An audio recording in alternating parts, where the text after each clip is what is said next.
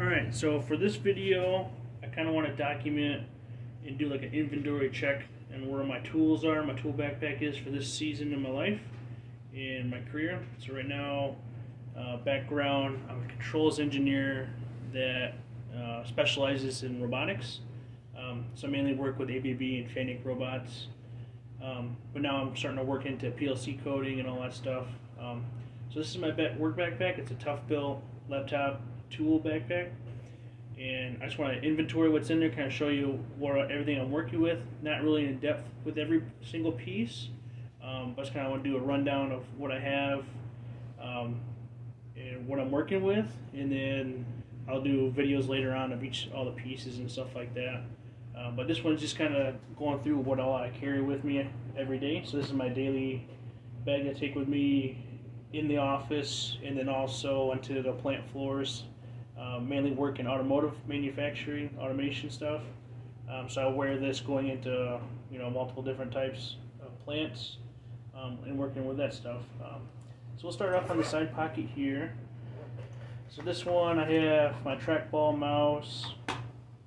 This is a Kensington mouse. I got stress ball. It's a racket ball.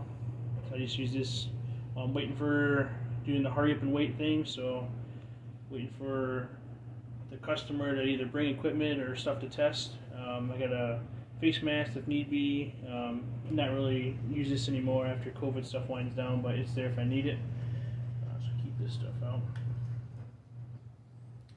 On the outside here, I don't really carry tape. I don't like things flopping around as much on the outside here, but I do have a little Milwaukee tape measure here. It's got inches and millimeters or metric in here too, so that's really nice.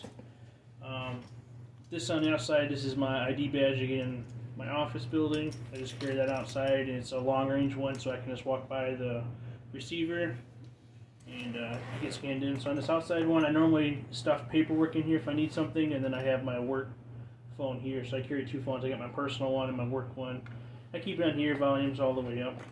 So he lives in there. I'll keep that guy there. On this outer pocket, I keep handy stuff. So I got Meals Energy. We need caffeine on the go. Hydration packets. Got a whole bunch of those in there. I got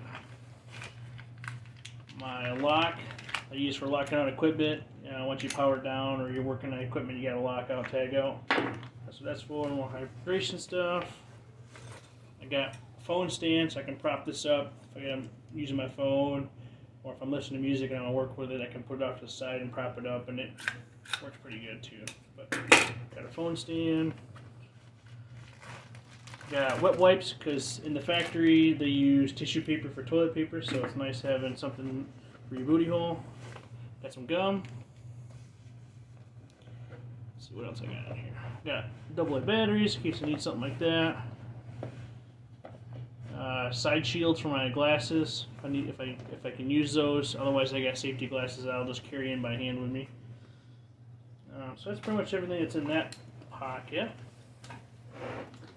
On my right side, I have standard water bottle. Got a Milwaukee Fastback. This came in a kit of 2, and then this is the one without the tool bit and all that stuff on there. I carry the actual other one on my person all the time, so I got this guy on my pocket. This is more of a backup one, or a sacrificial one, so if I need to cut something that's going to wreck blades, or I don't really care about it as much, I use this one, but he just lives here on the elastic. So we got him there. I got paint markers, so a lot of times if you're working on automotive, you break a part or you weld a part wrong, you'll paint it and mark it bad so that way it doesn't go to be used or in circulation. So you paint it red, mark that it's a bad part, and I got a red pen here. In the laptop packet, I have Dell Precision laptop. This was a work issued one, so that's what I get to use. Then I have an external monitor. So this guy is a Lenovo L15 monitor. That's what he looks like. And then he's got a stand, and then you can plug in a USB-C on either side. And you only need one. That does power in the video to it. So that works out pretty good. Put that back in there. So I don't lose everything. And also stuff some paperwork in here too if I need to keep it safe. Alright, so now we're getting into the goodies. Here's the money shot, baby. Boom. Alright, so in here I have my communication cables. Just super basic stuff in here. So I got a couple Ethernet cables, a couple USB-C to Ethernet dongles. Helps when you're working with virtual machines and IP addresses and stuff on your laptop. I got a SICK scanner cable for programming that. A couple adapters to go from RJ45 to M12 Ethernet. Coded stuff. I got some serial comms cable on the bottom there. I don't really use that much, but it's there if I need it. So that lives in the Tough Belt container there. Trail mix, so that way if I have to work through lunch, I got something that doesn't need to be refrigerated. It's got some high protein in there to keep you going while you're working. Laptop charger there. I use a Craftsman 20 volt inverter. So this is if I need power and I don't have an outlet near me. I can get a couple more hours on my laptop, so I use that guy there. Inside I got what is this? C-Jet tool shears. This is good if you gotta cut any cables, any big cables. You gotta strip something. This is handy, and then you got a crimper built in there too. But if you're cutting anything like electrical tape or Velcro or anything like that, this is awesome. Got a locking cable in. Milwaukee ratchet screwdriver. This is pretty convenient. Works pretty well. Got quite a few years of use out of this guy. Colinas tool magnetic lamp. So this guy you can go into a control cabinet, stick it up top, and aim where you need your work in, so your hands free. I tried using a headlamp, but that just gets cumbersome, and it's pretty awkward when you're trying to work with people face to face, and then you're wearing a headlamp aiming right in their face. So this is a lot nicer. You can just stick it in either on the top or on the side or on the door, whatever you need to. Then it also pluses as a power output, so you can charge like your phone or something in an emergency. That lives there. I got Fiskars breakaway utility knife. This works awesome, so as you use these you can snap them off. This is really good if you need to get a deep cut on something. You can lock it out, but I normally just use it as a box cutter, or you're opening packages, or you're cutting into some material. I got a Siemens flathead screwdriver. This is awesome. This was given to me in a training class with Siemens, and then this works really good on terminals, so you get in there. Normally they're flathead terminals. Use that. Use this Cobalt switching pliers. Just kind of play around with this guy. The only thing I don't like about him right now is he doesn't open wide, and then when you come back around, you actually bottom out before you close the jaws all the way, so you can't grab something small. So I'm not really a big fan of these, just kind of playing around with it. I'll eventually find something that I like more and replace it later, but this is here if I need it. Craftsman side cutters. Use this for cutting zip ties in cabinets. You need to trace a wire or get a wire out and replace it. Go through and cut the zip ties and get the wires out. Cobalt Allen key set. Multi-one, so it's got a whole bunch of them on here. These are all metric, and that's normally what I come across is metric Allens. So this works pretty well. Got some Velcro strips for cable ties, so when you cut those zip ties you can go back and put Velcro. I like Velcro better. More little notebook if I need to take some notes for later on. Let's see. Get this come out good. And I got the Vera Tool Check Plus. This is a metric one. Works awesome. You can do so much with this little kit right here, so I highly recommend this guy if you're just getting started in it. Little adjustable wrench. Mainly use this for breaking the nut free on prox switches. So you run that a lot too, where the prox is too far away from sensing whatever it needs to, if it's a flag or a part. And then you got to get in there, and there's a nut that goes around. It's threaded all the way in the prox. You break this free, and you can adjust it and lock it back down. I like this Hart one because the jaws are really narrow, so you can get in there on that nut and actually break it free. Sometimes they're really sandwiched in there, and this works really well for that. Just super cheap, just getting started. I haven't had to replace it yet. Then I got some of these hybrid pliers. So these are Hart ones, but it's kind of like a needle nose, but then also wide too. And these work really good for shipping wires. They're working well for me, so once something happens to them, I'll replace them. But so far, so good.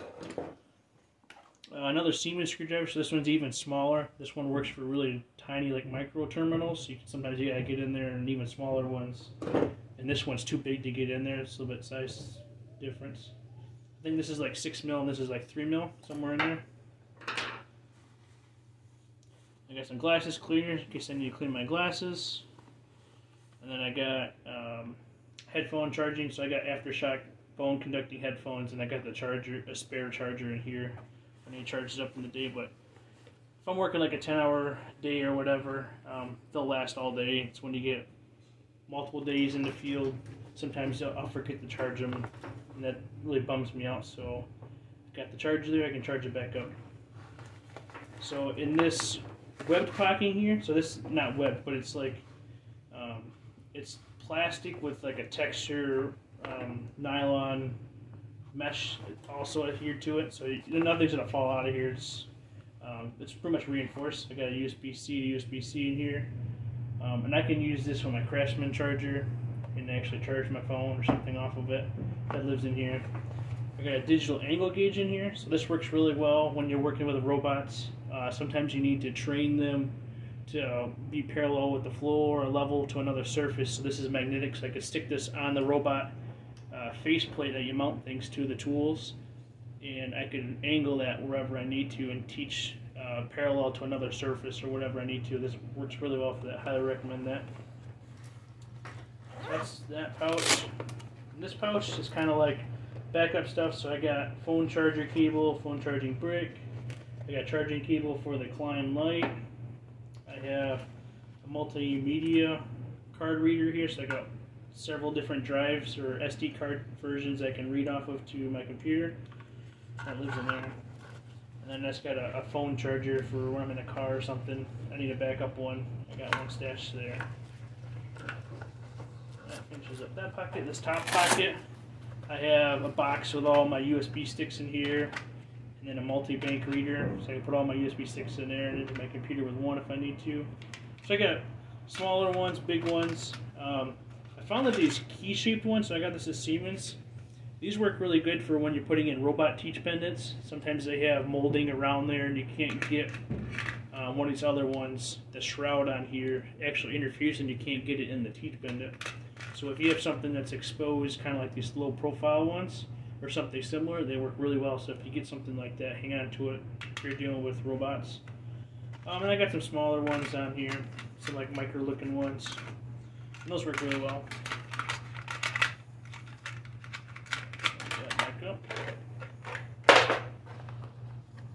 Then I also have a SanDisk. I think this one, yep, SanDisk G drive. So these are one of their robust ones that's made to be water resistant, drop resistant to solid state, 1 terabyte drive. So this, I have a lot of projects backed up on here, and if I need to recover, like my computer goes down, I can recover files and regain where I'm at off of this.